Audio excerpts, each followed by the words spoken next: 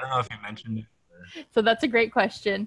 Um, let's see where I have. Let me see if I even have it in my notes. I honestly don't think I have much in there.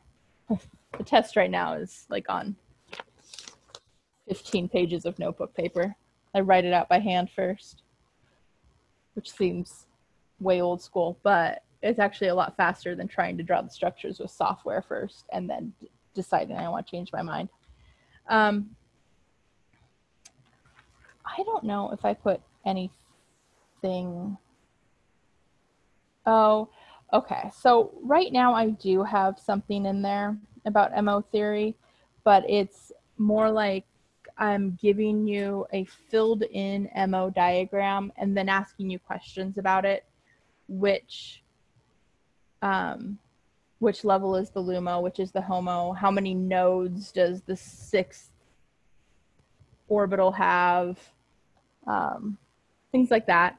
So if it makes the cut, it would be like the, I want to say quick, but quick isn't quite the right word. The low point questions, where it would be kind of like multiple choice, low point questions. Does that answer your question? Yeah, it does. Okay. Yeah, thank you. I was just wondering if like we had to, like fill in where like it overlaps and then, label the Lumo and the stuff like that. But if it's just kind of like identifying regions and stuff, then okay. Yeah. And so I did want to actually start by talking about the test a little bit.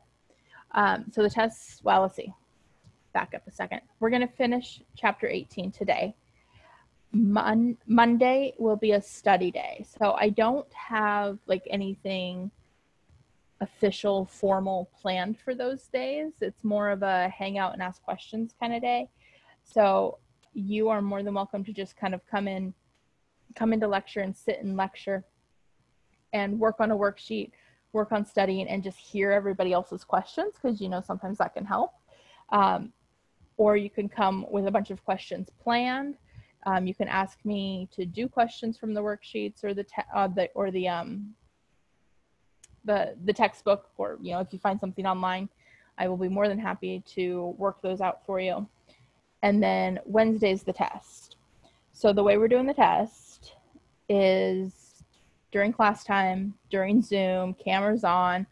Your camera, I'm going to grab my camera. So your camera needs to be like here-ish. So I should be able to see you and your workstation. You can see my many screens I always have open. I feel like this pandemic has made me way more high-tech than I've ever been. Um, and I do have Professor Wada's videos in our class information module for his examples of how he set it up. I have had a couple students tell me that they've done this in their other classes and it worked well. Yes, I'm totally a gamer. um, and it's worked well. It's definitely working better than Proctorio and Respondus and all those horrible softwares that nobody likes. But here's how the actual test day will go. So our class officially starts at 2. So I'm going to ask you to log into Zoom a few minutes early just to make sure that you're set up and ready to go. Our class is an hour and 25 minutes. The test is going to be 1 hour.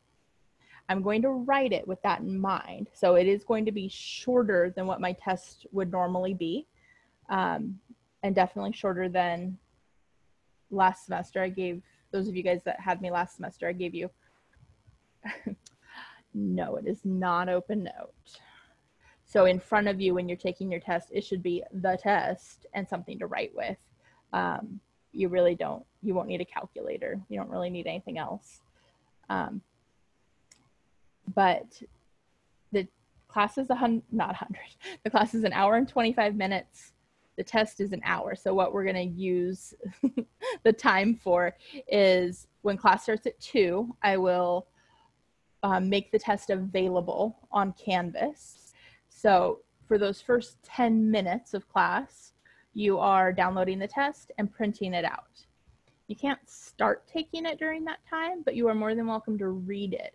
So read through it, come up with a game plan of what you want to start first or what you are leaving till the end. Check those point values to help you make those decisions. And then we will all start the test at 2:10ish. And then you'll have an hour. And then the last 10 minutes of class are for you to take your pictures and upload it. And then we have, you know, kind of 5 minutes of wiggle room in there. If you don't have a printer, you can do your test on paper. Not on a tablet though, because obviously you would have the tablet at your fingertips and the internet at your fingertips. So it has to be done on paper, whether you're printing out the test or just doing it on notebook paper. Trying to think if there was anything else the other class asked. If you are a DSPS student, I'm going to reach out to you individually and tell you what my plan is, and you'll tell me if you think that'll work for you. If you are a DSPS student and you haven't gotten me your accommodation stuff, your accommodation paperwork, get it to me soon and we can come up with a plan. Questions?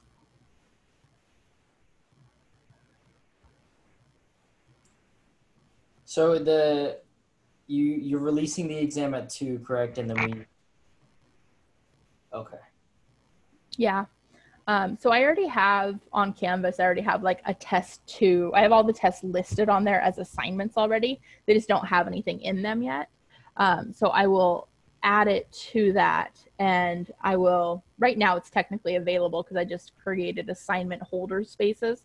So I'll make it unavailable and then release it, make it available at 2. That is a great question. So there will not be synthesis problems that include stuff from last semester. My tests are usually 4 sections. Multi-step syntheses, what I like to call box problems. So it's finishing a reaction, whether that means you're filling in the reactant, the starting material, or the product. You're filling in kind of the empty space, the empty box. Mechanisms. And then the 4th part is usually like definition type questions, but how I ask that is usually through multiple choice, true, false, matching, those kinds of questions. And that's also where nomenclature falls in.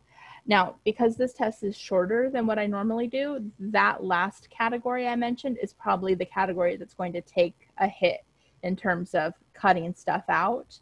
Then those kinds of questions, not that you're answering them directly, but you need to know the answers to that type of question in order to do the reaction. So the concepts are throughout the test. It does just include these 3 chapters, so 16, 17, and 18. So that means the only reactions that are on the test, the only mechanisms that are on the test, the only reactions that you need to use for the multi-step synthesis are within those chapters.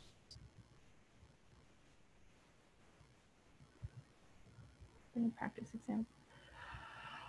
I have not posted any yet.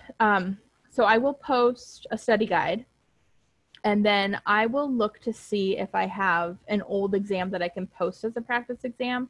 And I probably do. The only reason I kind of phrase that weird is I've taught out of a couple different books. This is my 14th year teaching.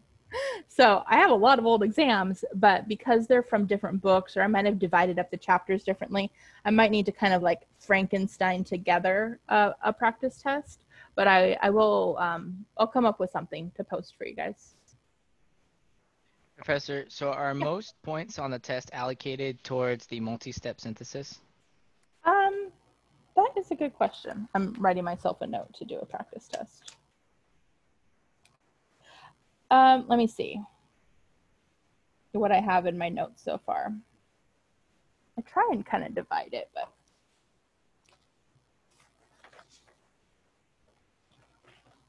so Professor? Yeah. Kind of piggybacking on that question. Mhm. I was just because you said earlier, like a couple minutes ago, like how it was just relegated to those three chapters. Mhm. So it would kind of be like we start with toluene, and then it'll be like three different pathways with a sulfone group or nitrate or something. Yeah. Yeah. Okay. And the multi-step synthesis stuff is actually what we're going to talk about today during lecture.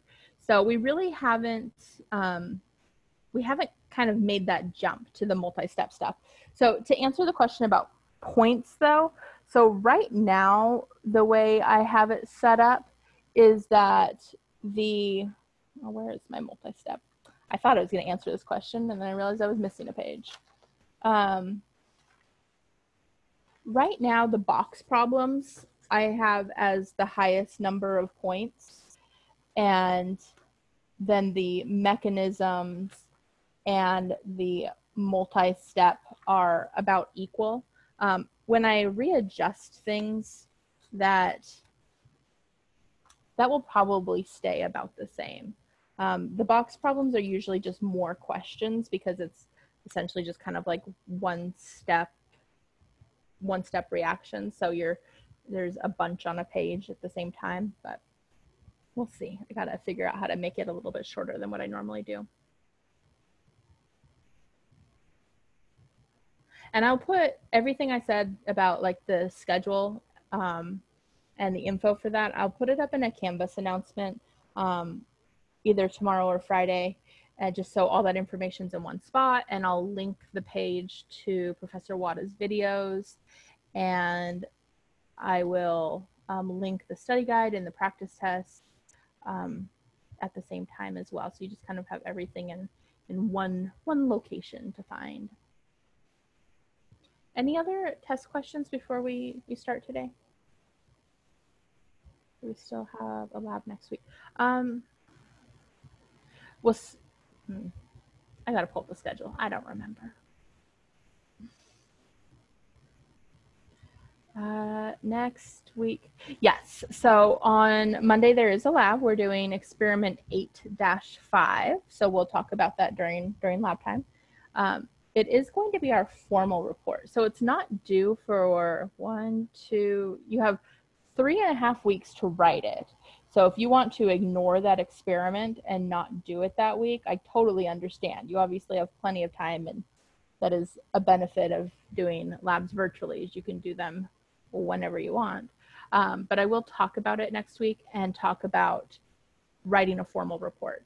If you had me in the spring, it's the same process. And if you haven't had me, it's probably a lot different than what you've done in other classes. I make you use an American Chemical Society journal template. So it looks pretty cool when they're done. And then after the test, though, there's nothing scheduled for lab time. I don't have anything scheduled during lab time after any of our exams.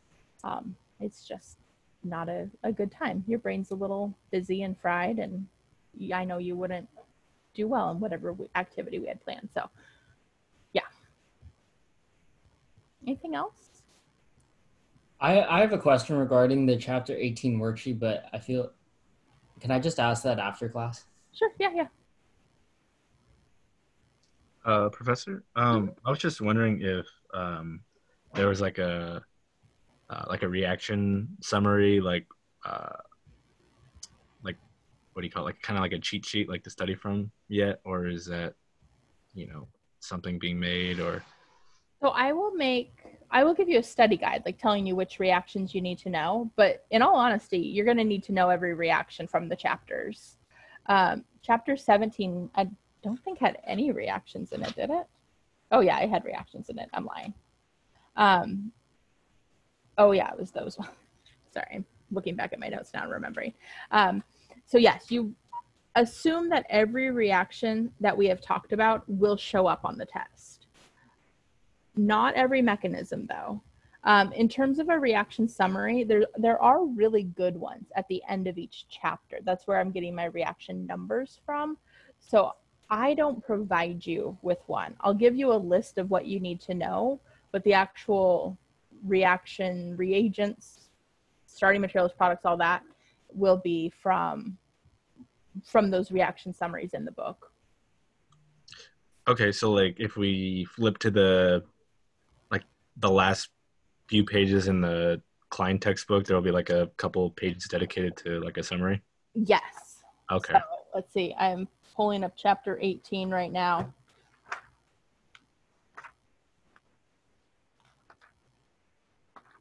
So in chapter 18, it's page 833. It looks like that. And so it starts with benzene, and it shows you everything that benzene can make. I think that that's one of the things that this textbook does really well, is it does have those nice summaries at the end. And they, just in case you're looking for it, they technically call theirs a review of reactions. Thank you. You're welcome. All right, last scheduling thing. Oh, page 833. 833. Last scheduling thing, I'm looking back at my notes, on October 12th, so 2 weeks from today, Professor Wada is visiting our class. I am getting evaluated this semester to get tenure. So you guys should have already received links to fill out the online evaluation forms. So Professor Wada is going to come and evaluate our class.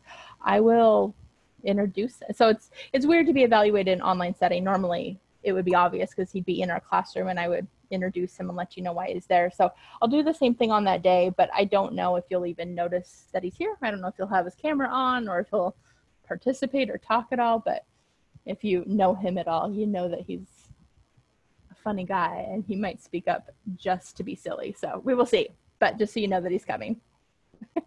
Thank you. It is kind of weird coming from a school where I was at for 12 years and had tenure for a long time and now doing it again, but you know, you do what you do.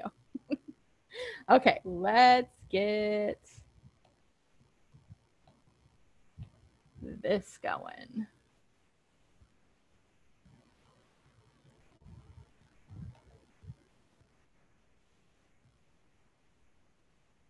Man, it is so hot today. Oh, what happened to our weather in the last couple days? Okay.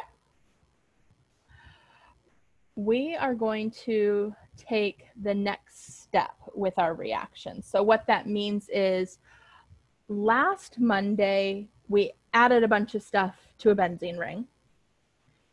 Or last Wednesday, excuse me. This past Monday, we said, well, what if we want to add a second thing to the ring? And so we went through and labeled our substituents as activators, deactivators, electron donators, electron withdrawers, and most importantly, what we're going to use today as orthopara directors or meta directors. So we've gotten up to the point where we can add two things onto the ring. Now we're going to say, well, what if we want to add a third and a fourth and so on? So we're going to look at a couple different scenarios. The first one here is when our substituents play nice together. So here's what I mean by that. We have our methyl group up here, and our methyl group is an orthopara director. And on the bottom there, we have a nitro group, and our nitro group is a meta director. So as we are looking at what's on the ring and we're deciding where the new substituent is going to go, the first thing that we want to do is we have to decide if the current substituents are orthopara or meta directors. And from that, we're going to look at which carbons are they directing the new substituent to go to. So the methyl says that the new substituent should go there or there, so to the two ortho positions. It can't go para to the methyl because that position's already taken, so we don't mark that one. The nitro group says that the new substituent should go there or there. It should go meta to the nitro group. So in this scenario, our two substituents are voting for the same position. So our new substituent is going to be ortho to our methyl group and meta, oh geez, meta to our nitro group. So in this scenario, both of our substituents are voting for the same positions. They're pushing for the same positions. So they're working together. Of course, that's not always the case. So our first step is going to be decide, are they ortho, para, or meta directors? So now we have an alcohol group. This is an ortho para director. It's going to direct our new substituent to the ortho positions. The para is already filled. And we have a methyl, also an ortho para director. So it's going to direct the new substituent to the ortho positions. Again, the para is already filled. So there's a vote for each carbon. How we decide who wins is right here. The stronger activator wins. We had that table that showed all of the different activators and deactivators, and it was in order. It was in order for an important reason. The strong activators were at the very top, and then the moderate activators, and then the weak activators, weak deactivators, moderate deactivators, and then the strong deactivators. So when this says that the stronger activator wins, another way to say that is the higher up on that table or the higher up on this list, it's going to win. So stronger activator wins, or higher on table/list. So in this case, our ortho-para director, our alcohol, is a strong activator. And our methyl group is a weak activator. Alcohols are stronger, so that means that the alcohol's vote counts for more. So our NO2 group is going to add ortho to the alcohol because it is a strong activator.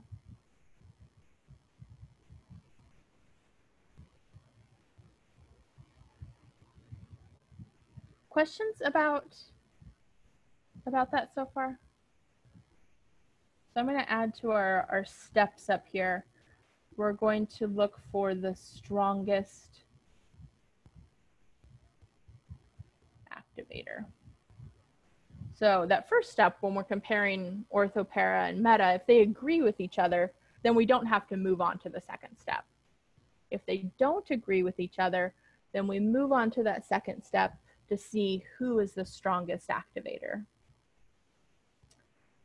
There's one more thing. Oh, that is such a great question. That is exactly where we're headed.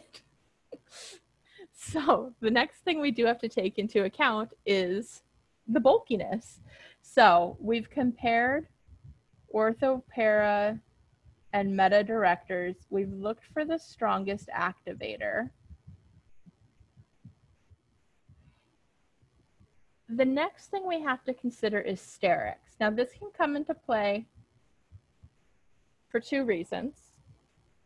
The examples that are on this slide, we have an isopropyl group and a methyl group. Those are both weak activators. So neither one of them is a stronger activator than the other. So they have an equal amount of voting power. So then we're looking at sterics. The other way that this could come into play is when we have three substituents on the ring, and now we're kind of voting at random places there might be two places that are equally voted for. The one that would, where the new substituent will add, is the one that's least sterically hindered or the most available. So let's look at the options we have on this slide here. So we have our isopropyl group, and our major product for this one is when it adds para. When we talked about this last time, we said that if we have a methyl group, the major will be ortho or methyl sized. And if we have something bigger than a methyl, then the major product would be para. So most things will be bigger than a methyl. So in this case, our isopropyl's major product will have our new substituent para. For that second one, I'm going to erase those. I'll only erase one of those blue circles anyways. Our methyl group votes for the ortho positions. That para is filled. The isopropyl also votes for the ortho positions, and its para is also filled. The way we decide then is we move on to the sterics option, and the major product will have our new substituent ortho to the smaller substituent, so the less sterically hindered option.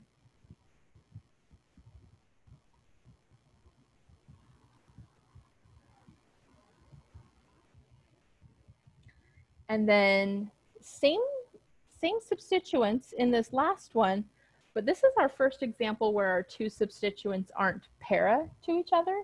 So because there's not symmetry, it changes things. So again, isopropyl, we get a vote for each ortho and a vote for the para. And methyl, a vote for each ortho and a vote for the para. So notice that each of the carbons, with the exception of that empty one there, each of them have 2 votes. So based off of our ortho-para directors, all of those have been voted for equally. Our major product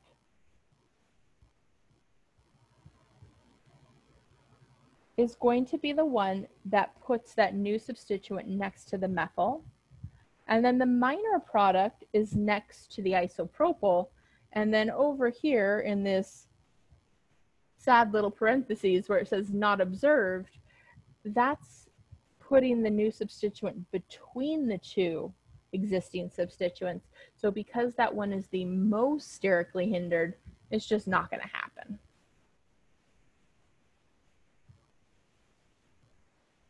Questions about any of that?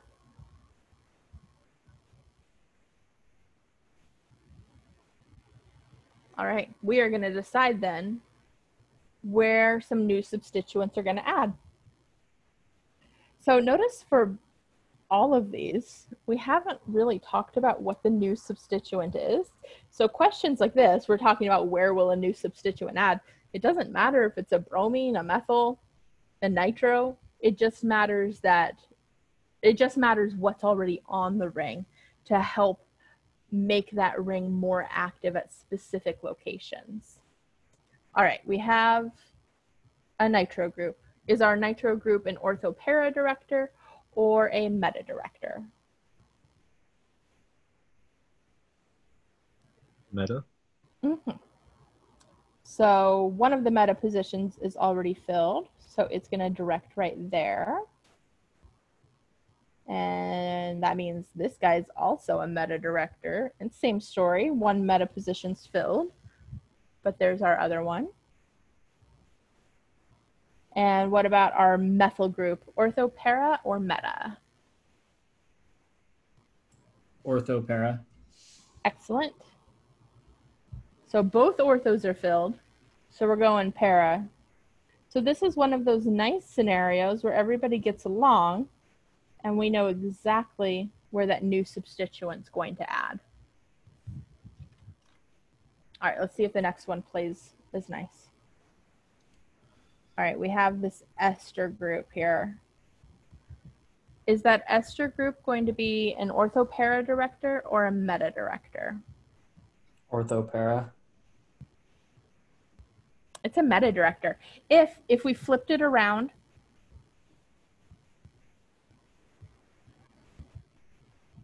oh, that was a horrible ring.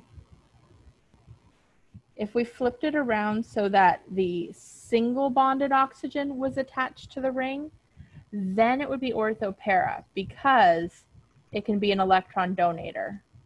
But because the carbonyl is what's next to the ring, that makes it an electron withdrawing group, and that's going to make it a meta director.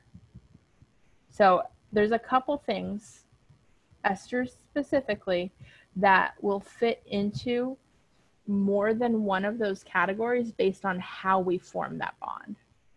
Does that make sense? Yes. Okay. All right, I'm gonna erase this guy up here then. And that arrow, just because it's in the way. All right, so meta director. So ortho meta, which means our other ester will definitely be in the same category.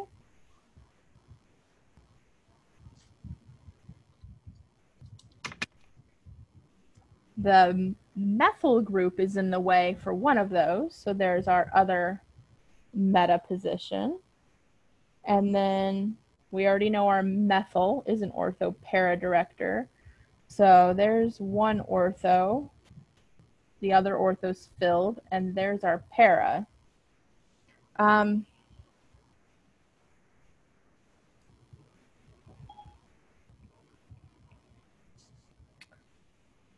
Where is our new substituent going to add?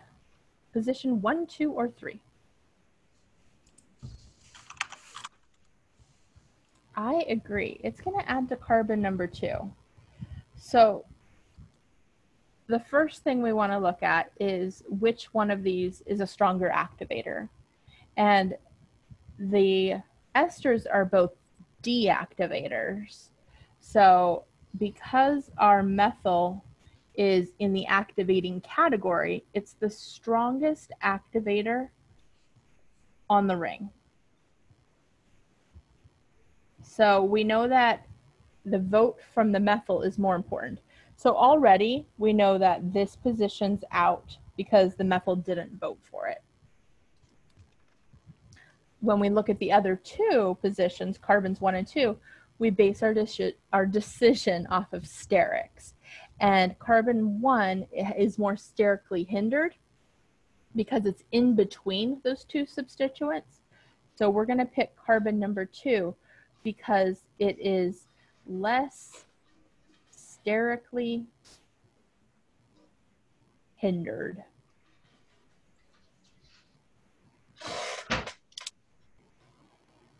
All right, what about, whoops, oh, there we go.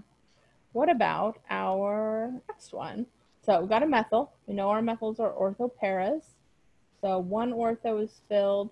There's the other ortho in the para. Orthopara. Again, one ortho's filled. There's the other ortho and para.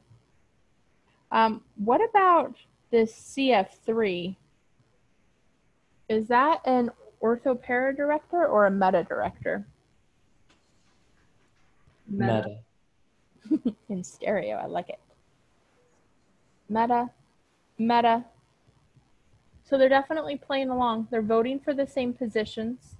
Does it matter which one we add to?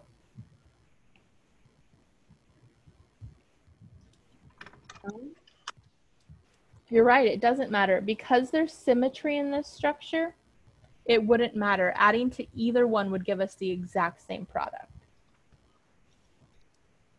All right, last one on this page. Let's start with the ones we've talked about. Orthopara. That ortho's filled. That ortho's filled. So there's my para. Orthopara.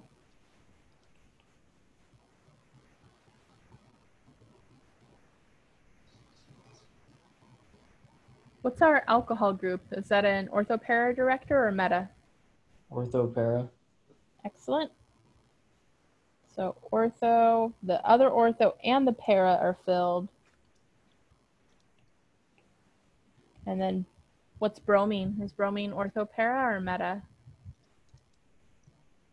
Is it also Meta? ortho-para? It is ortho para. So the halogens can be a little bit tricky because they are deactivators, but they fall into the ortho para category. So there's our ortho, the other ortho's filled, and the para is filled. So we have two carbons that have an equal number of votes. Where will our new substituent add? Carbon 1 or carbon 2? 2. It is going to add to 2. Why is it going to add to carbon number 2? The alcohol is a stronger activator. Perfect. So it's going to add to carbon number 2 because this guy is our strongest activator on the ring.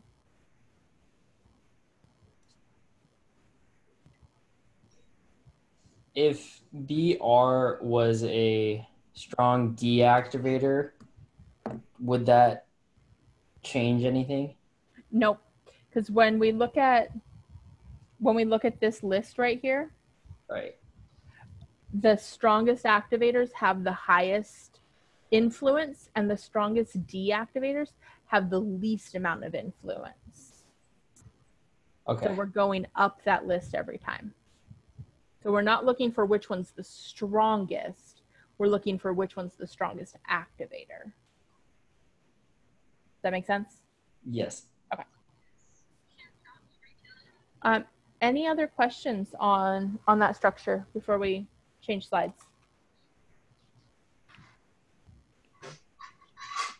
Okay.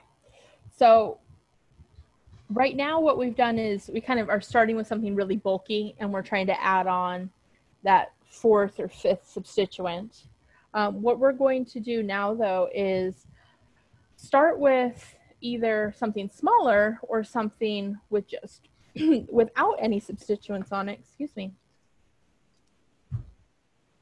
and talk about how to do that multi-step synthesis or how to create that larger structure. A big part of this is going to be looking at what order do we add our substituents onto the ring, and we might want to add a substituent to a spot that is what would be more of a minor product.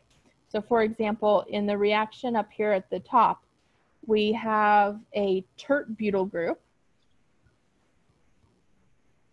which is an ortho-para director, but it's a big bulky group. So we know that the major product should be the para.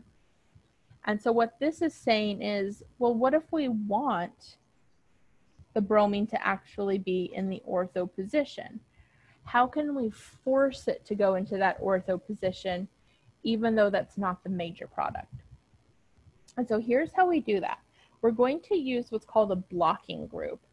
In previous chapters, we used what's called a protecting group, and we'll do that again in some upcoming chapters. But that's the idea here, is we are hiding a certain carbon. We're making it unavailable so that we can then add the bromine to that ortho position because the para won't be available anymore. And then we can take that blocking group back off. Now, what's even nicer about this reaction, though, is it's something we already know. We know how to add a sulfone group to the ring. Looking to see what reaction number that was.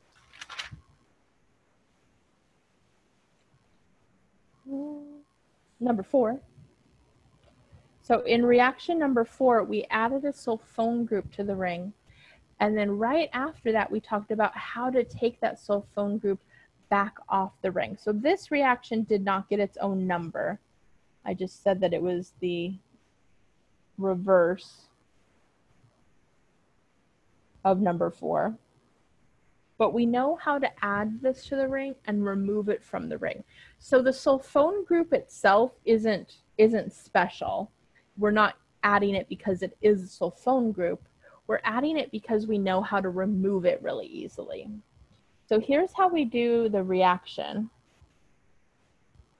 we start with reaction number 4. We add that sulfone group.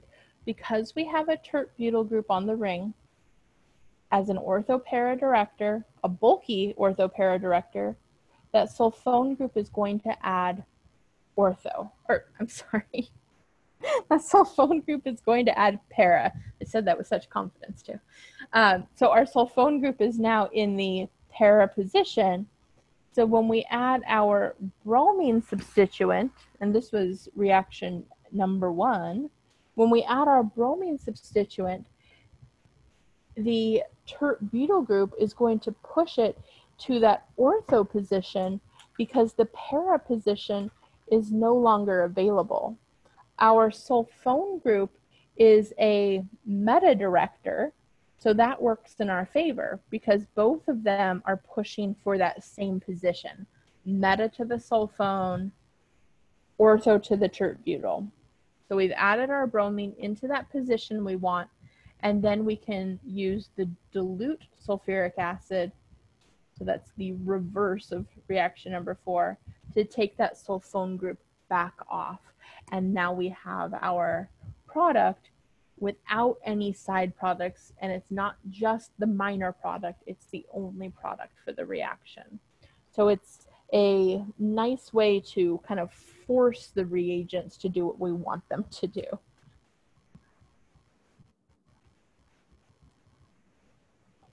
So here is that reaction summary we were talking about earlier. The reason why we are looking at it here, though, is it's kind of divided into 2 halves. Up here at the top are the 6 things that we know how to add to a ring: bromine, chlorine, nitro, sulfone, alkyl groups, and ketones.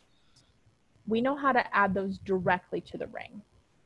And then down here, the substituents that are in blue, we can create those by converting something we've added to the ring.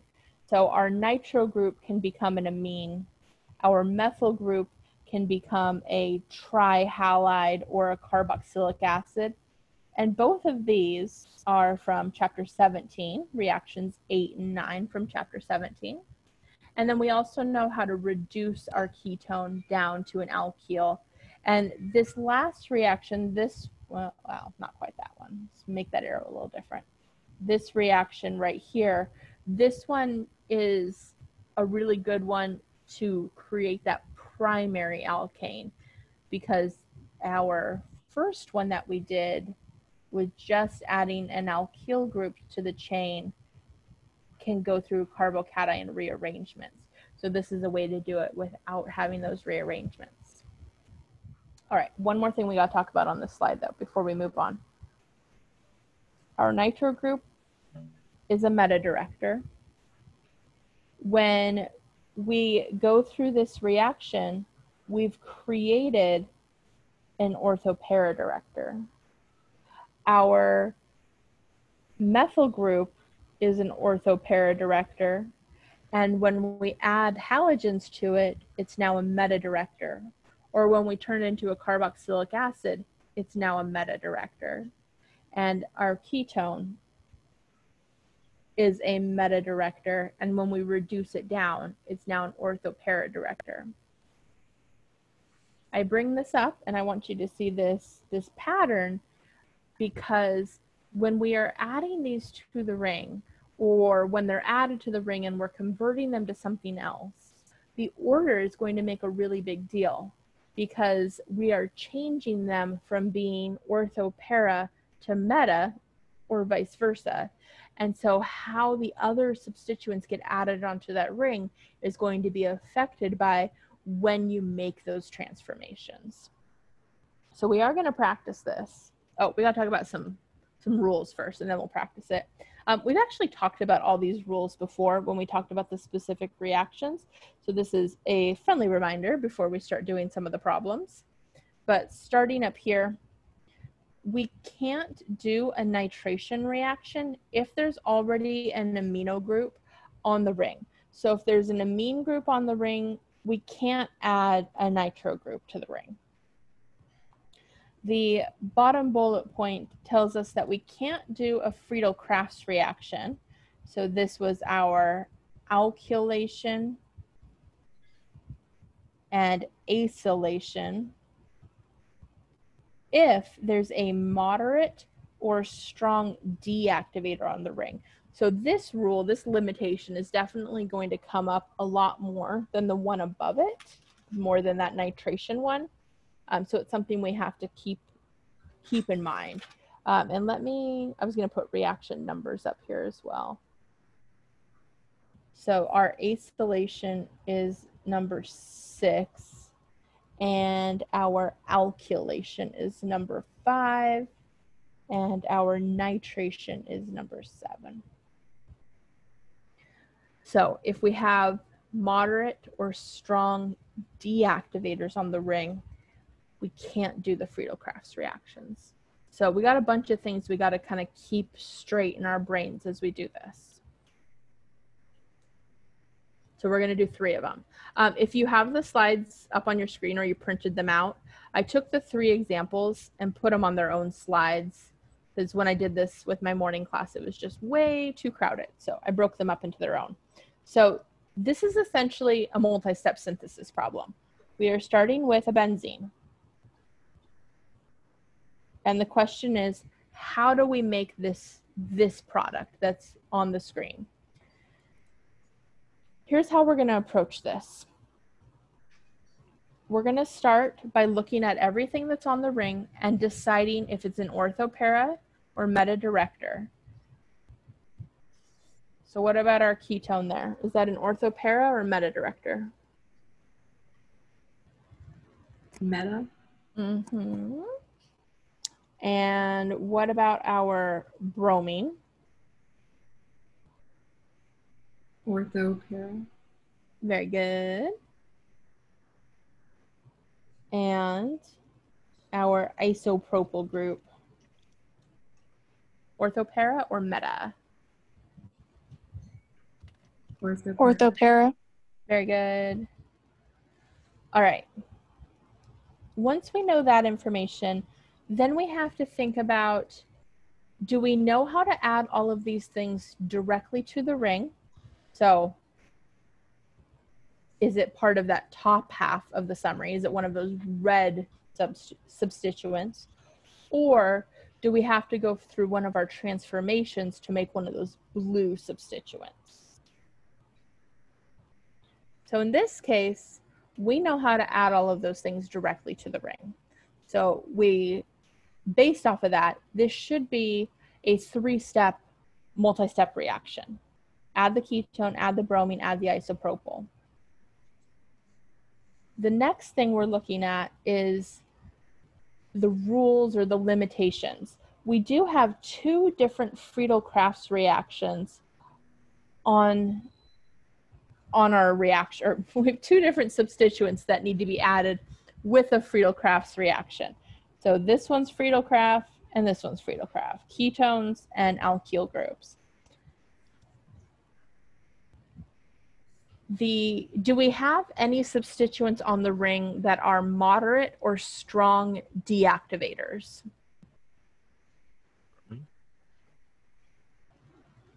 Ketone.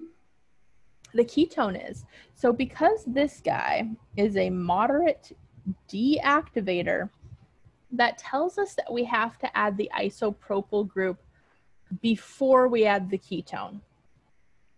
So right there, we have some sense of order. We need to add the ketone after that isopropyl. So what do we add first, though? Are we going to add the isopropyl first, or the bromine first, or the ketone first? What should go onto our ring first?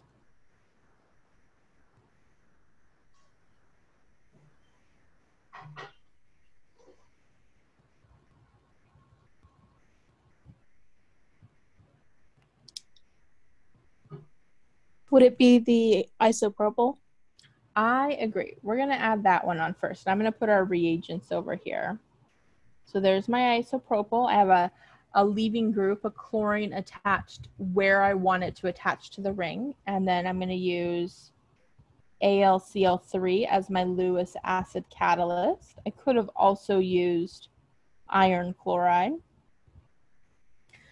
Our isopropyl group is an ortho-para director. So what are we going to add second, the ketone or the bromine?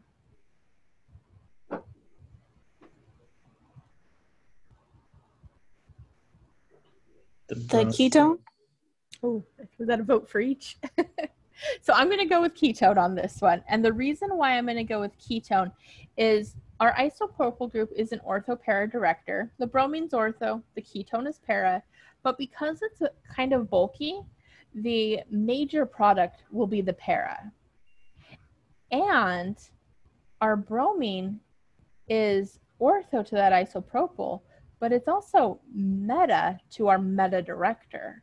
And so this way, everyone's kind of voting in the same direction. So to add that ketone, that did not look like a chlorine. To add that ketone, just 2 carbons. So I have a chlorine attached to my ketone.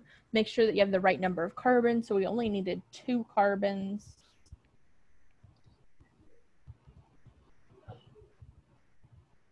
And then our third step will be to add that bromine. So the bromine is meta to our ketone, our meta director, and ortho to our isopropyl, our ortho director. So it kind of fits into place when we do it that way. Now, if we did add the bromine second, the bromine is a ortho-para director, and our isopropyl is also an ortho-para director. So they would be directing towards different carbons.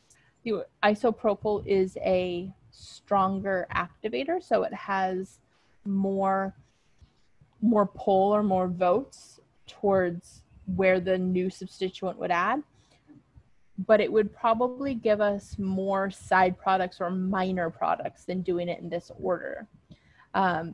So usually with deciding the order of these, there's usually one great answer and then a few okay answers. There's usually one that will give you the exact product you want without any side products, and then doing it in a slightly different order will probably give you some minor products or side products on top of the one you want. Questions about this one before we work on the next one? I have a question about the ketone being moderately deactivating. So why does that mean that the isopropyl should be added first?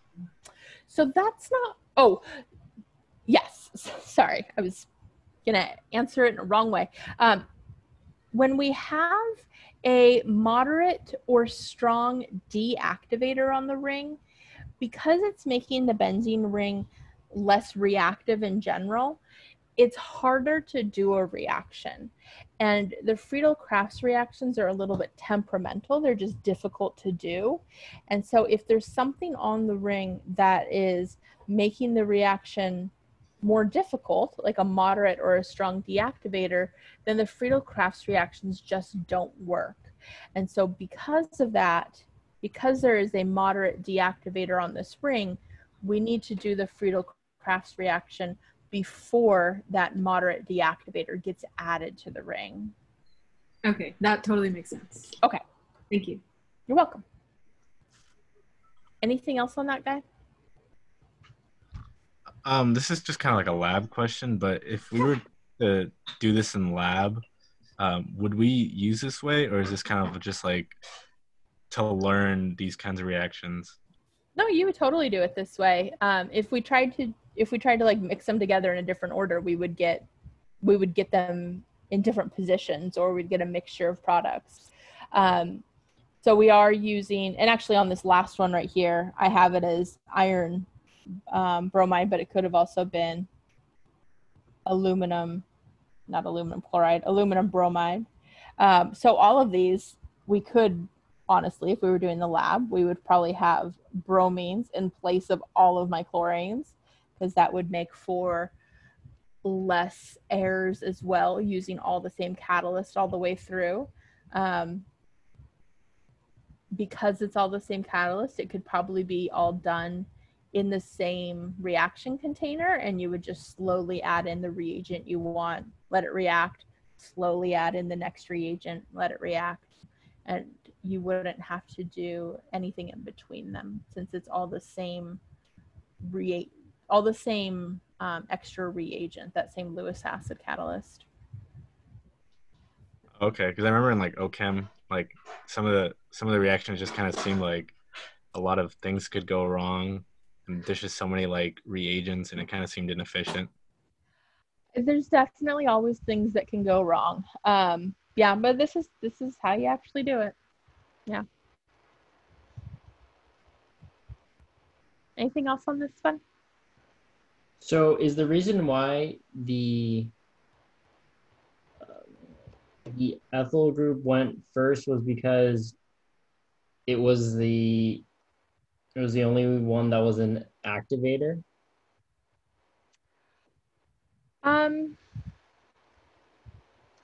So I'm hesitating answering your question because it feels like this is trying to turn into like a general rule.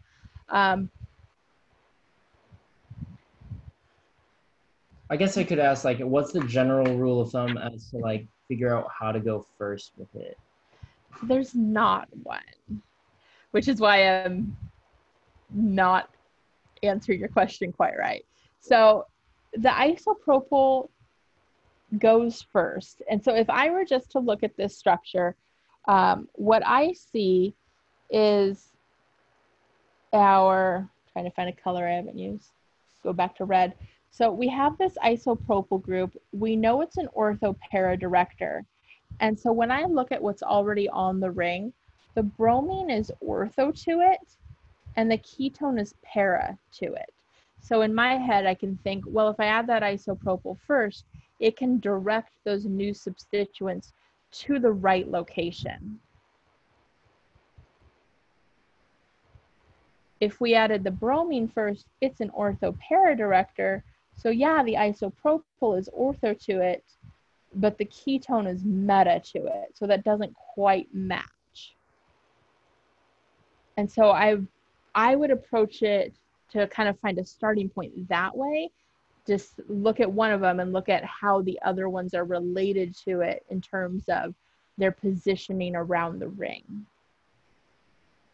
Okay. Does that make sense? Yeah, it does. I mean, it does take some practice. This is definitely something you want to do practice problems out of the book with. In past classes, students usually like these multi-step synthesis problems better than other chapters because there is less room for interpretation. You're not trying to build like a big long chain. You're adding something onto that one ring. So there's not an infinite ways to do it.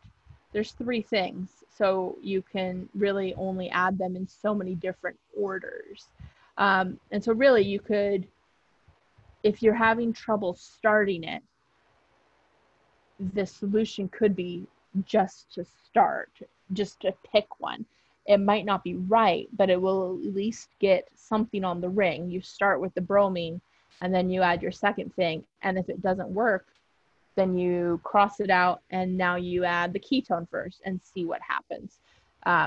So if kind of thinking about it and analyzing it isn't your strong suit, if that's what's not going to help, then maybe just working the problem out is what's going to help. So kind of a couple different approaches you can take. All right, second one.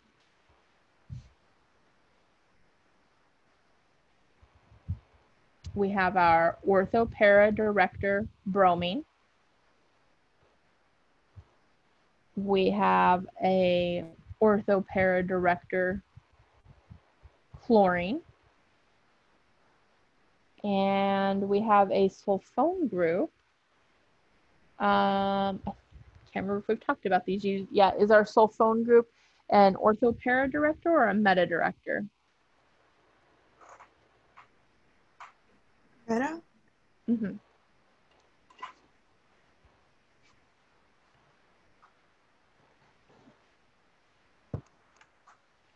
So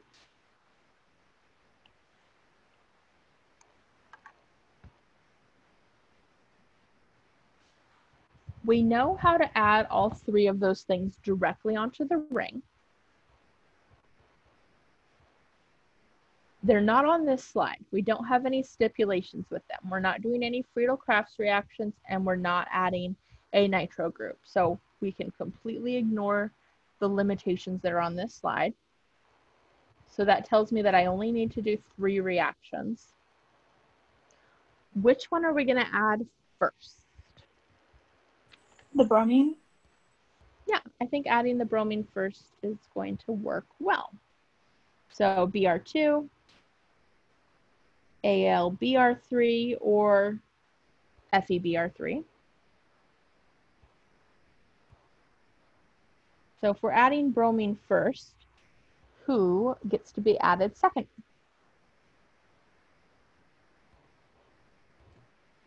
The cell phone group? Perfect. So our bromine's an orthopara director, but it's a pretty big atom. So we're going to add our second group into that para position. So we're going to add our fumine H2SO4.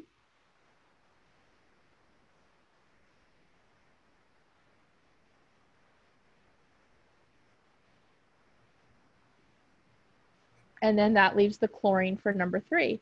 And it works out because where chlorine is located, it's ortho to our orthopara director, and it's meta to our meta director.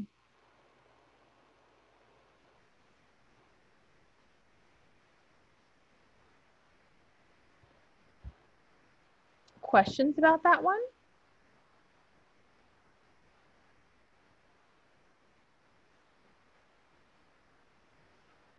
All right, we have one more. The last one's definitely the hardest.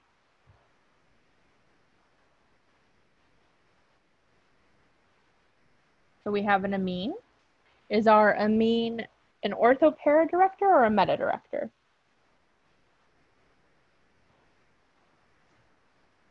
Orthopara. Mm-hmm.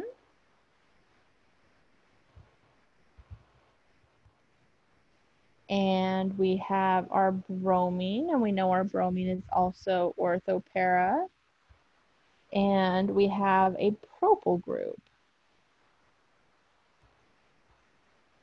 And our propyl group is also orthopara. Do we know how to add all of those things directly onto the ring? Not the amino group. Yeah, so instead of just that amine, we know how to turn a nitro group into an amine group. A nitro group is a meta director though. So that's gonna affect our ordering.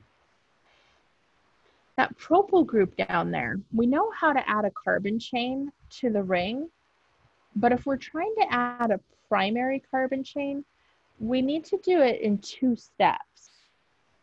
We're actually going to add this as a ketone first, and then reduce that ketone down so that we don't have any rearrangements, any carbocation shifts, and that ketone is a meta director. And so again, we have to be concerned about our ordering. That ketone is a Friedel-Crafts reaction. Oh, just trying to change colors. So this is a Friedel-Crafts reaction. So this has to be done well, let's word that different. This has to be done without the nitro group on the ring. I was going to say before the nitro group, but it could be done either before the nitro group's on the ring or after the nitro group gets turned into the amine. It just can't have that nitro group, that strong deactivator on the ring. So just looking at the information we have, we're going to have 5 reactions. We're going to add a nitro group to the ring, turn it into an amine, add the bromine to the ring, add the ketone to the ring, and then turn the ketone into an alkyl. So we know already we need to do 5 reactions. Of course, the question then is, what order are we going to do this in?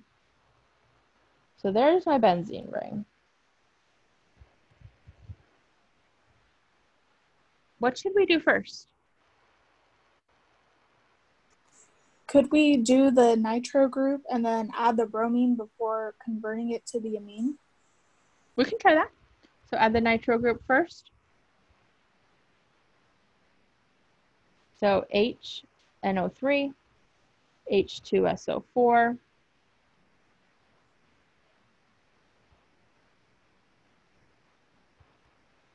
so our nitro group is a meta director. So then adding that bromine.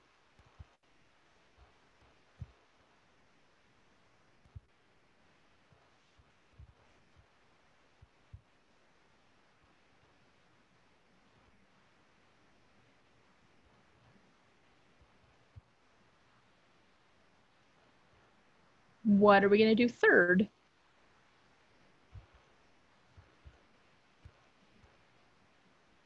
Convert it to NH2. Okay. So to convert it over to our NH2, we need zinc and HCl. And we can use zinc or iron for that. Let's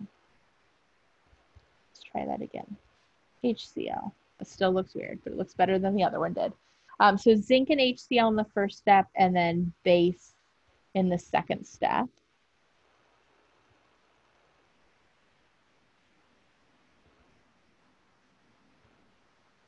So now we have 2 ortho-para directors.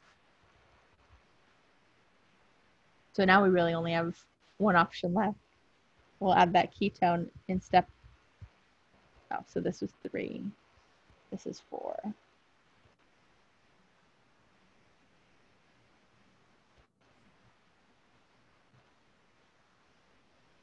So this is going to work because our amine is an ortho-para director and our bromine is an ortho-para director. So they're going towards the same 3 carbons. We know the one between them is not going to happen. So the other 2 is going to be based off of sterics. The location where we want our ketone to go is probably not going to be the major product for this because a nitrogen is smaller than a bromine. So up here would be more likely to be our major product. So how could we force that ketone to go there?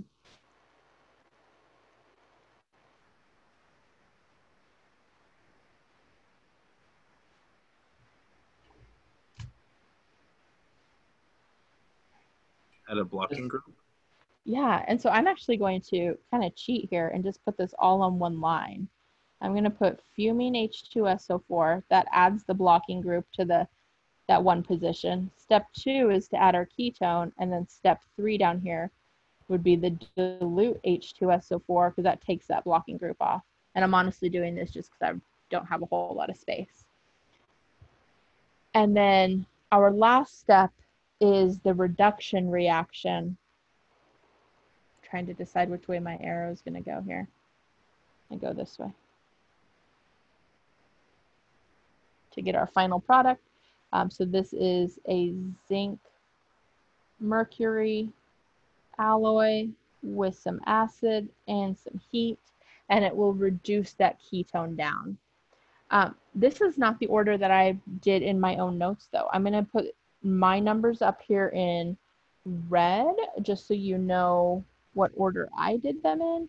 I did the ketone first, converted it to the alkane, which is an ortho-para director, added the nitro group into that para position, added the bromine because it's ortho to the alkane, meta to the nitro, and then converted it to an amine. If you did it the way we did in black, though, with that blocking group, you would get full points. There's nothing wrong with that. So if you just kind of jump in and get started and realize that there's a spot that might not quite work, use that blocking group to your advantage.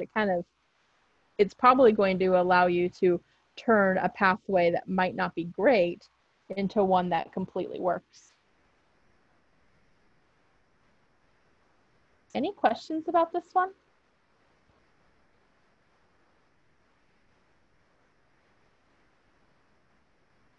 All right, we have 2 more reactions to talk about. What we've done so far have been electrophilic aromatic substitution reactions. Our benzene ring has been our nucleophile. It's reached out and done a nucleophilic attack on the electrophile we're adding. The last 2 reactions we're going to look at are nucleophilic aromatic substitution reactions. So aromatic, we're still dealing with benzene. Substitution, we're going to take something off the ring and replace it with something else. Nucleophilic, we're now adding a nucleophile to the ring, and the ring is going to be our electrophile. So we've switched up the roles. In order to do this reaction, there's 3 things that have to occur. So down here in that NAS rules section. Oh, and this is reaction number 11, by the way. So the first thing is that there has to be a strong deactivator on the ring. And so we have an NO2 group. We've actually only talked about 3 different strong deactivators. We have our nitrogen with the positive charge, we have our carbon with the 3 halogens, and we have the NO2. Now, all 3 of those are technically strong deactivators, but the NO2 is the only one that can participate in resonance because the nitrogen and the carbon of the other 2 are both sp3 hybridized. So really, we could even make this more specific and say that the ring has to have an NO2 group on it. The second thing is that the ring has to have a good leaving group. And so for our example up here, our leaving group is the bromine. And really, this means it's going to be a bromine or a chlorine. And then the last rule says that these 2 things, this strong deactivator and this good leaving group, have to be ortho or para to each other. So in our example, they're para. What we're reacting this with is a strong nucleophile, and really the best way to identify that is the negative charge. So we know that sodium's just there to balance the charge. Potassium does the same thing. So when we see the sodium, just ignore it. We know that really just means a negative hydroxide. So we need a negatively charged nucleophile. We need some heat. And then in that second step, we need some acid. And in our product, the leaving group is gone. The leaving, let's write that differently.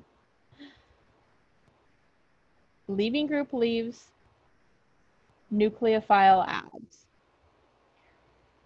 Reaction-wise, what we're seeing happen is pretty simple. It's a lot like a lot of substitution reactions we've seen before. Leaving group leaves, nucleophile bonds. We're going to look at the mechanism. But I'm also going to tell you before we even dive into this mechanism that it's not going to be on the test. All the reactions we talked about on last Wednesday, they all had very similar mechanisms. That's definitely the focus of this chapter. One of those will be on the test. So for this one, I do want to point out some differences. I want to talk about it a little bit, but we just won't talk about it as in detail. This does start with a nucleophilic attack, but there's our nucleophile. And it's attacking the carbon where the leaving group is attached.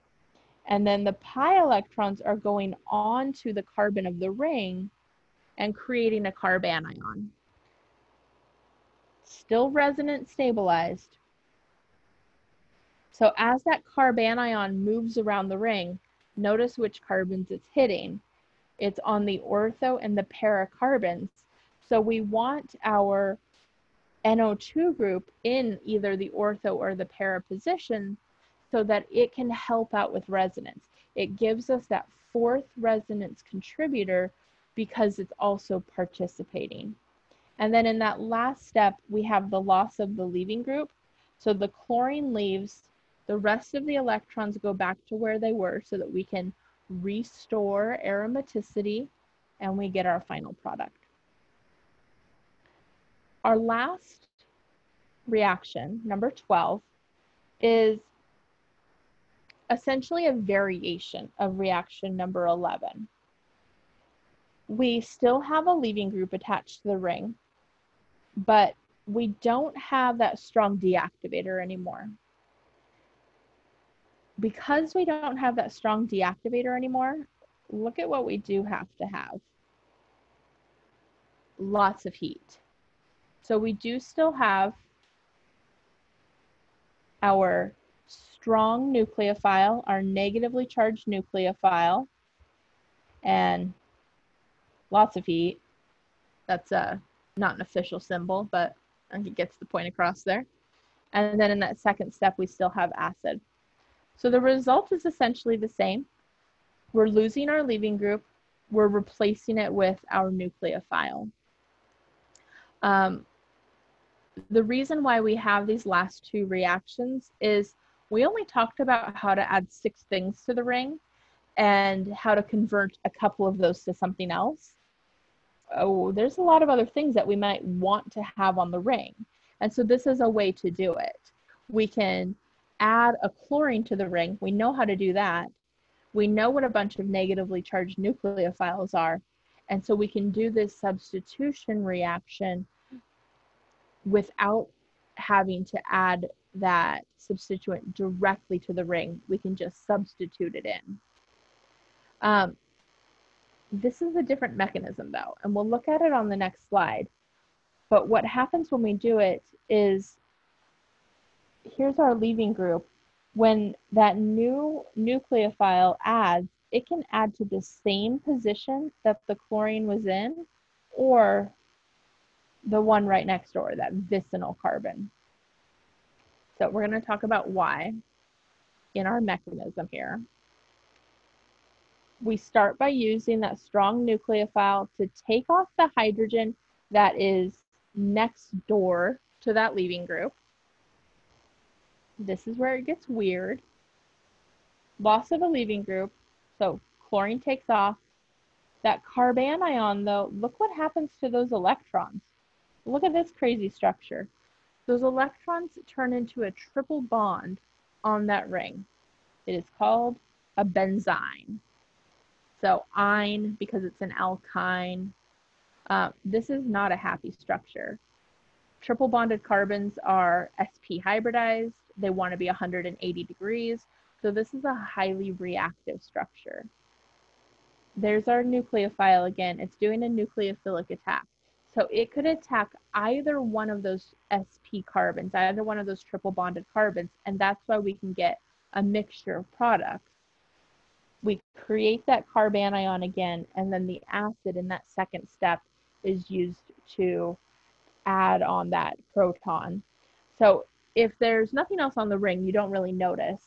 But if we start with something else on the ring, then we will end up with our new substituent in the exact same position as the original leaving group, or right next door to that original substituent.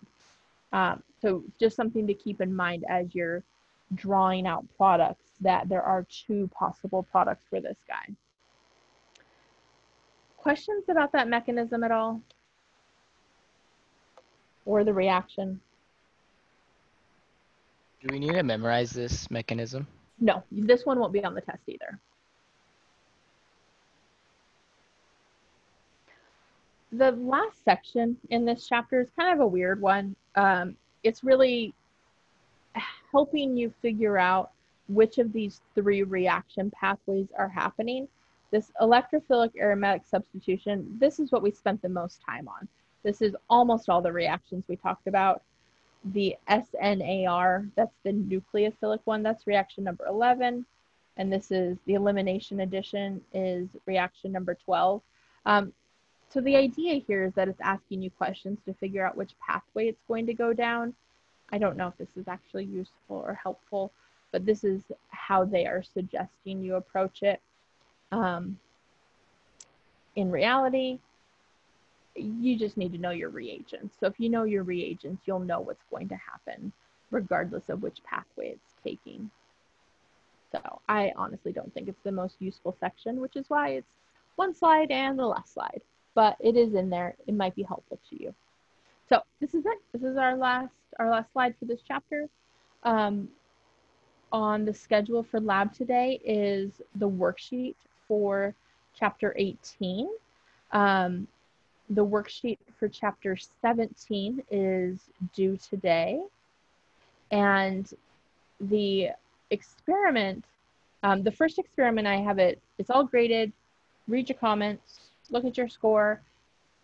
You can still turn in the second experiment, so it's 3-4, using the feedback I gave you. So if you already turned in that experiment, you can go back and make some corrections and resubmit it. You won't get marked down any points. If you haven't submitted it yet, submit it by tonight at 11:59 p.m. and it will still count. You won't lose any points for it being late. I gave you a couple extra days because I wanted to make sure that I got your feedback for the first one to you so that you could use that on this second one. Questions?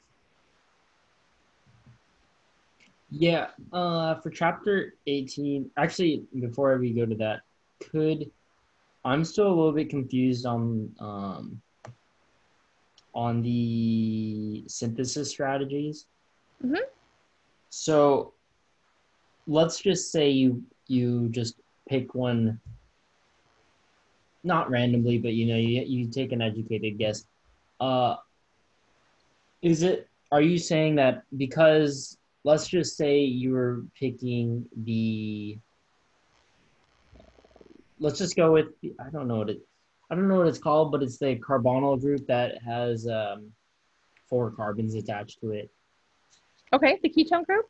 Right. So because that one's meta, then do you just say that the one that's the following reactants are going to go in the meta position? Is that how you're... Yeah, so if we added that ketone first, nothing is meta to that ketone.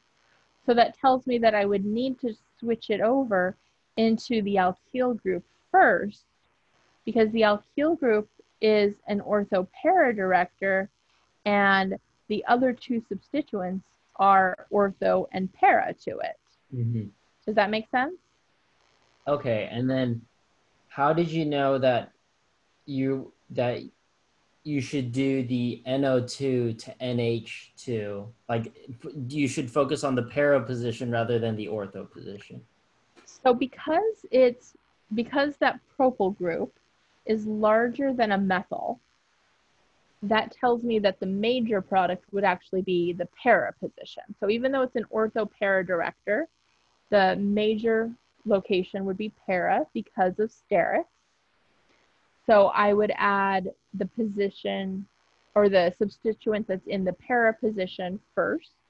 So I would add that NO2 group because that will give me the major product in the right location. Okay. All right, I think I'll just like do some practice problems, but I think I get the gist of it. Okay. For chapter 18, so the worksheet, or is it chapter? I think it was chapter 17. Sorry, the very bottom where it says like use principles of aromaticity to predict properties of molecules. Mm-hmm. I don't have. I guess I could open it up if you want me to. If that's. Do you want me to just pull it up, or is that a? No, I can open it up. Okay. I think I have it open already because somebody was asking me earlier. Let's see. Share and this guy. Okay, which one? So let's just take the first one. So question 1. How is it always that, because I recognize that there was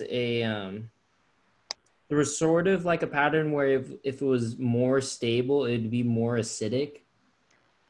Yeah, so thinking all the way back to Ario, which I think was like chapter 2,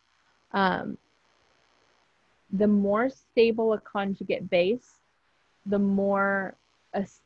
stronger the acid it came from.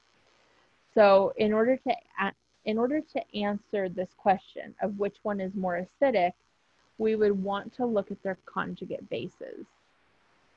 And for letter B, if we take off, I don't think I can draw on this, but let me see. No, I don't have fancy enough Adobe.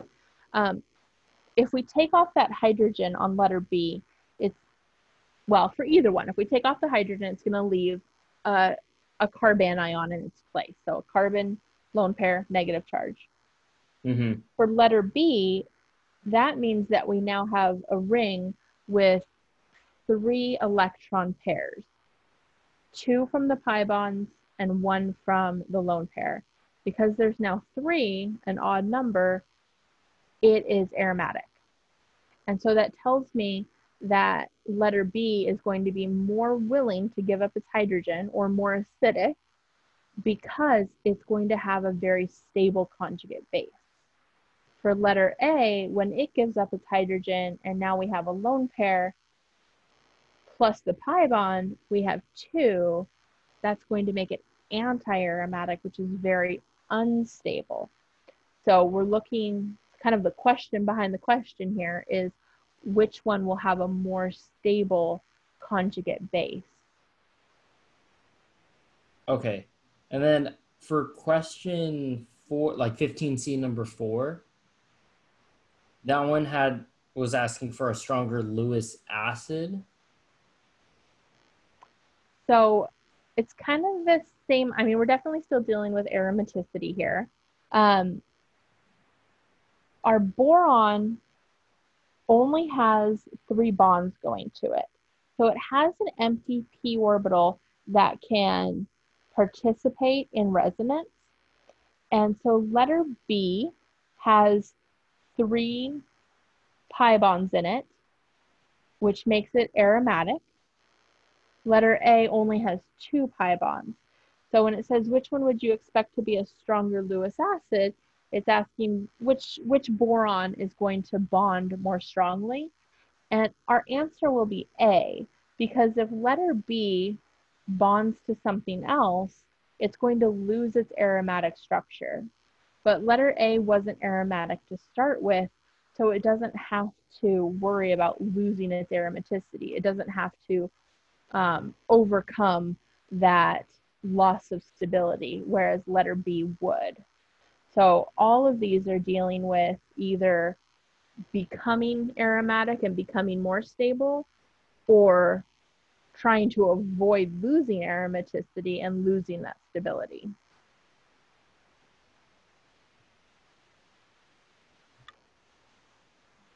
Does that make sense? A little bit. These ones were more like probably the things that I struggled the most on out of the worksheet. Yeah, these ones are definitely looking, I mean, they're not just stuff from this chapter, but it's definitely using concepts from previous chapters, but concepts that kind of follow us, like especially acid-base stuff. We always talk about acid-base stuff. So it's essentially a way to say that aromaticity is extra stable, extra good, and structures want to be aromatic. So if that means that they're giving up a hydrogen to become aromatic, or holding on to that hydrogen to stay aromatic, That's essentially what you're looking for. So in any of these questions, figure out if they are aromatic the way they are, or if whatever change it's talking about, so being acidic or basic, so losing a hydrogen, gaining a hydrogen, would that change make it aromatic or make it lose its aromaticity? And so that will kind of help you on the right path with those. Okay, thank you. You're welcome.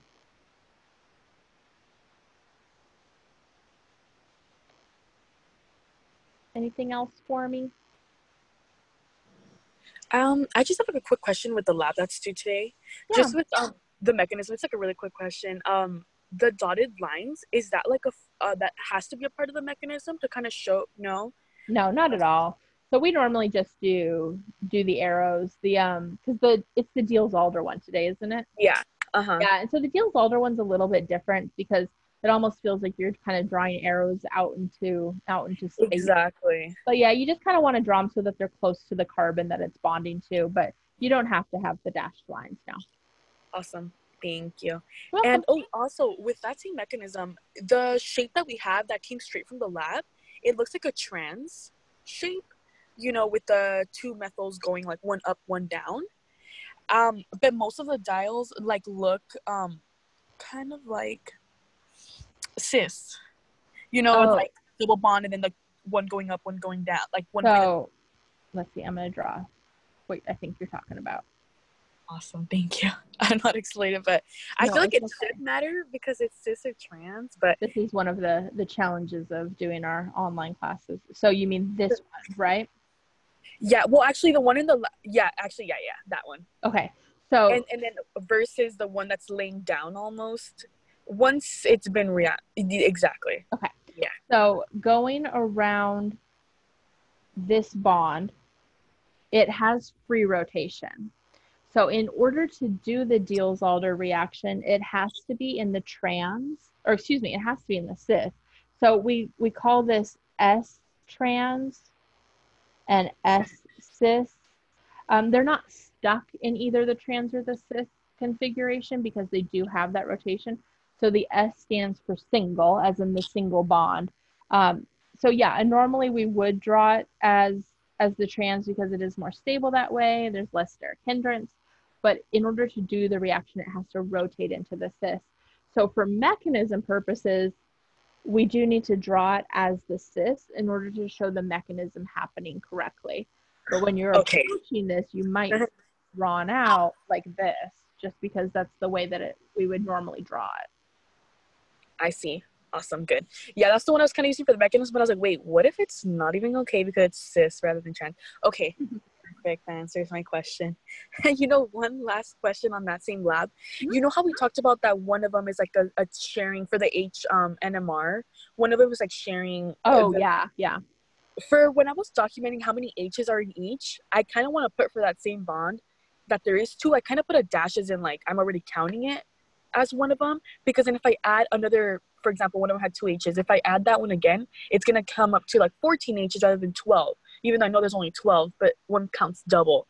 I didn't know if just putting a dash in one of the H's is okay, like if I'm doing it, like if it's F, and then I'm putting that another one is F2, and it has two H's. So the way that you can do it is you can just like write it as F1 and F2, and so that just means that it's the two different hydrogens at location F. Okay. No, yeah, I did do that, but the thing is when it asks for how many H's are in each in the column, should I, for example, for F1 and F2, let's say on that carbon there's 2 H's, 2 hydrogens, should I put on F1 1 hydrogen and then F2 1 hydrogen to kind of share both of them? Yeah. Okay, that's what I thought. Just wanted to make sure. Okay. Thank you so much. You're welcome. Okay. Bye. Bye.